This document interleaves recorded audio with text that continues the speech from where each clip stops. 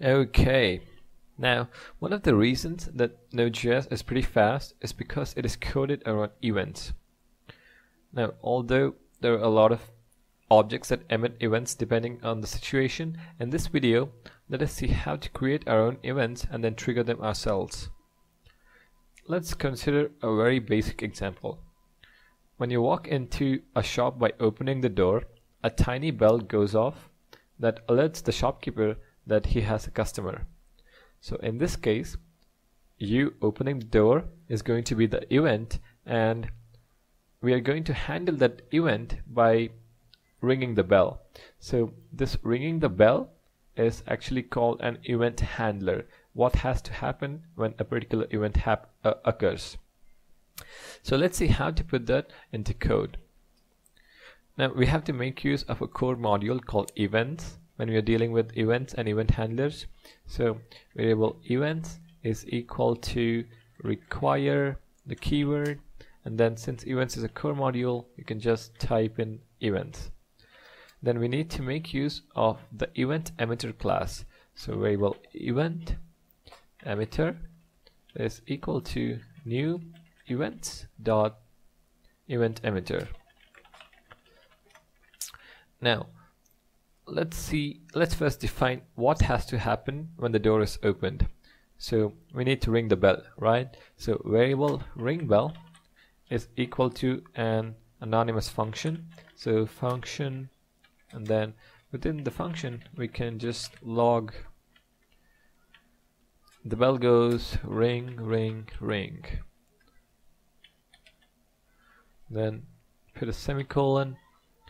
Now we can make use of the event emitter dot on, so to specify what has to happen when an event occurs. So the event we are talking about is opening the door. So door open, and we're going to assign the handler ring bell. So we are going to tell Node.js that when this event occurs, call this function. And then we need to trigger that event, so we are going to be making use of event emitter dot emit, and this is going to emit our event door open.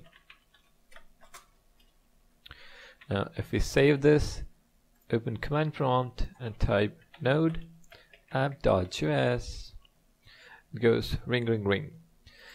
So our execution starts here. We are first emitting our door open event. Now it checks through the code and it finds out that when the door open event occurs, we need to call this handler, which is a function. So variable ring bell is our function, and it goes ring ring ring. Pretty great, right? Now it's also possible to pass arguments to the function.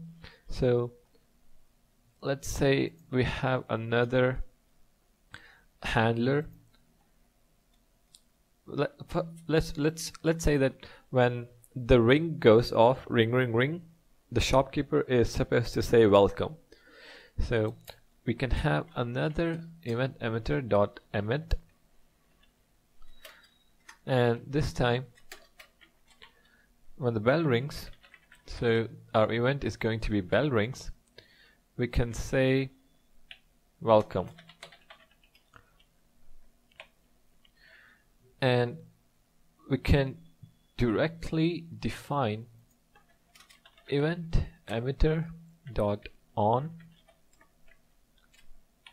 bell rings, a function right here saying function message, and then let's just log the message.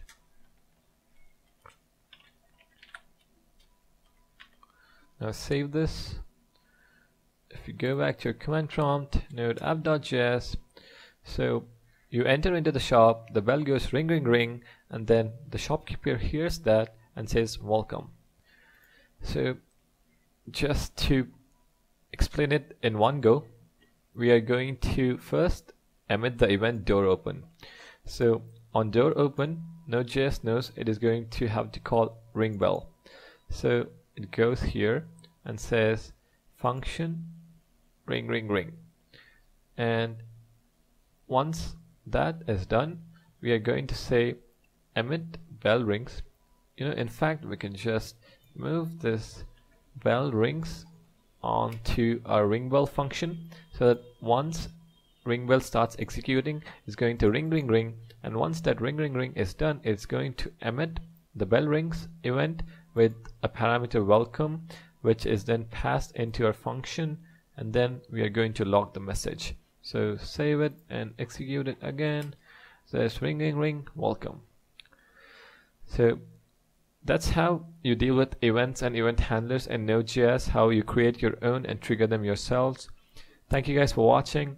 Don't forget to subscribe, and I'll see you in the next video.